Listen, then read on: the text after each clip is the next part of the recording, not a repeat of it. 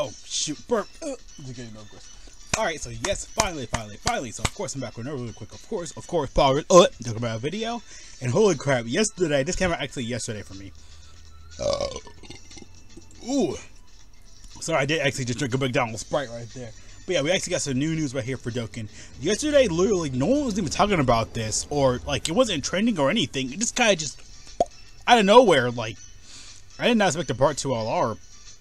Crazy. But yeah, LR Omega, he's a thing now. He's actually a thing. So I know I'm still processing it in my head. Like, what the world is this? Like, what in the world literally is this? Like, I have no idea what the world is this today. It's just, it's so out there. It's like it came out of nowhere, so that's what's throwing me off. So I'm just like, okay, LR Omega's a thing. But yeah, they get it, of course, Dokkan Official. They get a Minato, of course, for all the info translations and everything. I've not talked about him, even gone over him yet.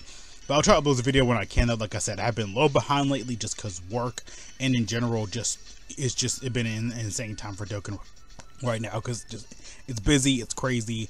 I expect so much news and stuff like that, of course, like this. But yeah, it's been a trip though. So yeah, definitely, yeah, it's been one of these weeks for Dokkan right now. But yeah, of course, to go over him, get started, and talk about him and everything. Of course, so it's not wasting more time. So he does DBZ's key 3, all stats up DBZ's. He does DBZ's key 3, all stats up 120. No, he does DBZ's key 3, all stats up 200%. Nice, I like that. That's good. We need a new leader for that. His 12 key raises defense up for 1 turn, costs of damage, lowers attack, and high chance of stun. His 18 key raises defense up for 1 turn, mega cost of damage, and attack defense, lowers attack defense, and steals super attack. I think he's good enough for that. Alright, his passive. He activates his intro animation. He uses int-type key spheres to rainbow. Of course, there you go for 7 turns. Holy crap. All enemies attack and defense minus 20%, like the other Omegas. Key 3 attack defense of 200%, kind of like how the physical Omega and STR1 work. Attack plus 1% with each attack performed up to max of 150. Key 1 reduces damage received by 5%. Per DBZ's category ally on the team. That's pretty much going to be, he's based around that team. Very similar to Super 17, I think, like he's had to be based around androids. Reduces damage received by 7% per rainbow key sphere attained if HP is 50% or less. Sorry for character's attacking turn. Revives with 70% HP recovered when this character or an ally attacking the same turn is KO'd. Okay, so he has a revive as usual. Only once, effective against all types and performs additional super attacks starting from the turn in which his character revival skill is active.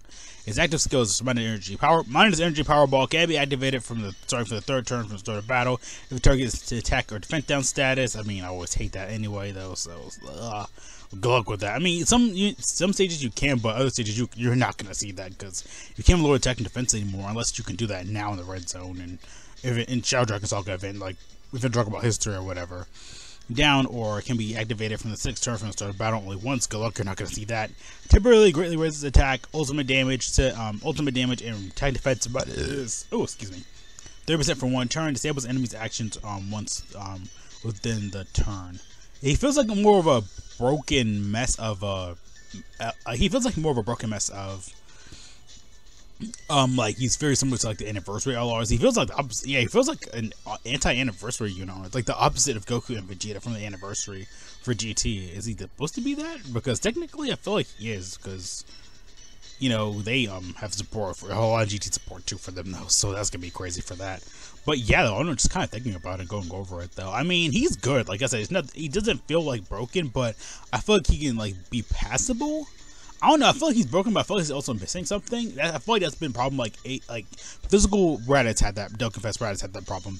And Turtles had that problem. I just feel like they always are missing something for the villain units. Like heroes, they're always discussing attack defense, stack that up, whatever. But also is like I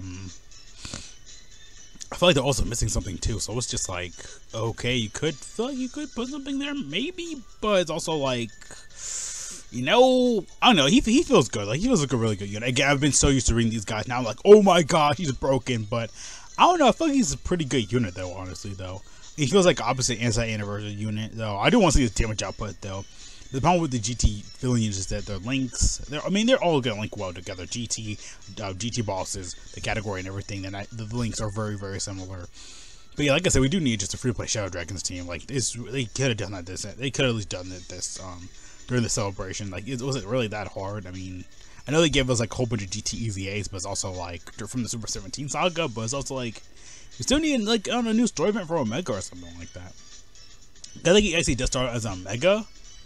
I believe so. I think he just started as Omega the whole way through. So I'm just like, okay. Oh yeah, his links. Brutal Beatdown, Big Bad Bosses, GT, Fear and Faith, Shadow Dragons, Fierce Battle, and Power, of course, all the typical GT links. Categories are Shadow Dragon Saga, Full Power, Inhuman Deeds. He's gonna be going these categories though. Power Absorption, GT Bosses, Battle of Fate.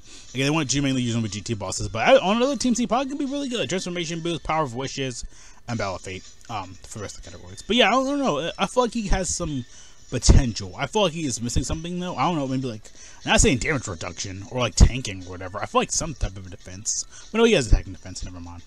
But I feel like he's just probably gonna be like just attacking unit. Very similar to like, you know, like Jiren, and, you know, not like Jiren though, because Jiren's just a power wall. That's pretty much what he does, just pure damage. That's why I kind of was like, yeah, I didn't mind Jiren, but also like, I mean, whatever's on Inslee though, so yeah. But I don't know, I just kind of feel like that. I just feel like that for this unit though. I'm just like, like, you could have just, you know, maybe added something a little bit. But I don't know, Omega feels pretty broken to me though. Like changing key, again, I know it's a typical thing, changing key spheres, you know, getting sort of out, you know, nuking arrow, we're back on that again.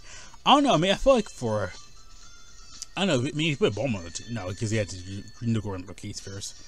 Which every unit I feel like just been doing that nowadays. I don't know, because when I saw Goku, he was disgusting. When I see Omega, I'm like, I feel like he is missing something. Like, he's good, but I just feel like he's maybe missing something under his, like, radar or something like that. Because he does a lot already with his passive everything. He's already good, but also, like, man, I just feel like he really is just missing something, honestly, though.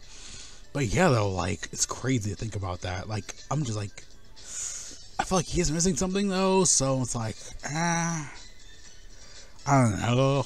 Like, I don't know. He feels good though. He feels broken, but I feel like he is missing something. Cause you guys see me figure out what EZA is like. It's our guy Goku. That was pretty good, but now he's disgusting. Then goes for the AGL one too. Like they're both pretty good, but like I said, I think as time goes on, the more teams, the more units we're gonna get, Omega will probably be better. Cause again, Ice and Nova again, they just suck at this point. Dokkan, they just, I looked at them, they're nothing crazy. I don't even care anymore. So yeah, it's just that like. Shadow Dragons really just need help, or I mean, on GT bosses, like I said, you have like Metal Rodo. For him, he's a good awakening unit. Oceanus, Super 17 probably not though, honestly. Omega, like I said himself, the STR one, the Texan one. Again, he does have help, like the full power, the STR full power support. The physical one for his EZA, he's okay. He could probably maybe help out, but. Again, he does have very little support for GT bosses though, but on other teams like Battle of Fate maybe, or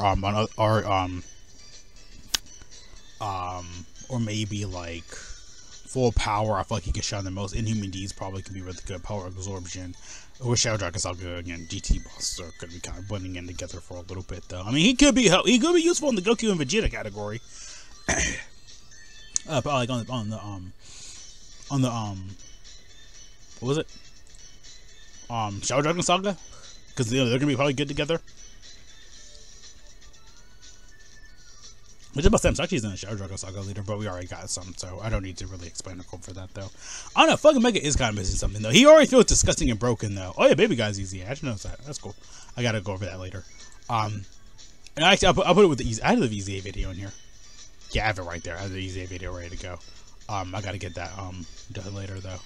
But yeah, honestly though, I don't know. Fucking Mega is missing something though. He already feels disgusting and broken, but I feel like he is kind of like I know I saw Goku. I was like, man, I'm so shocked and surprised. He's so freaking good. But it's also like with Omega, it's like I feel like he is missing something.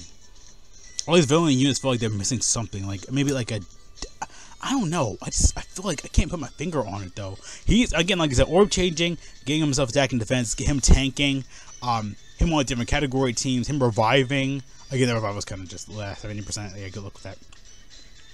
Him being a nuker, like again, it's gonna be really good. Again, the Rainbow Key Sphere tying thing. Again, so many choose to Rainbow Key Spheres nowadays, so I don't really go over that. I don't know. I just feel like it's just.